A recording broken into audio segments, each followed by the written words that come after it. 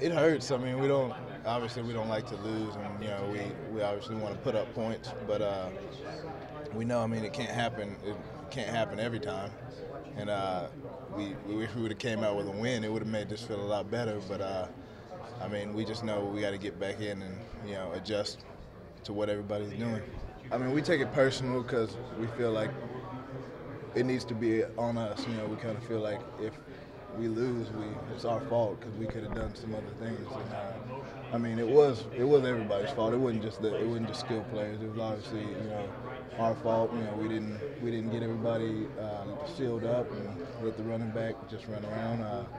So we passed it, and they had some drops, and it just kind of happens that way. Snowball effect. I mean, they didn't.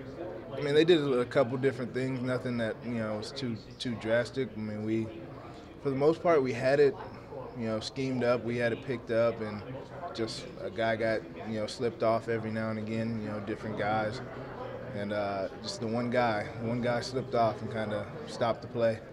We really never got started on our run game. We had a few that kind of scampered for like 10 or so, but nothing really nothing like we wanted. We wanted to kind of get the ground game going, and it just never happened.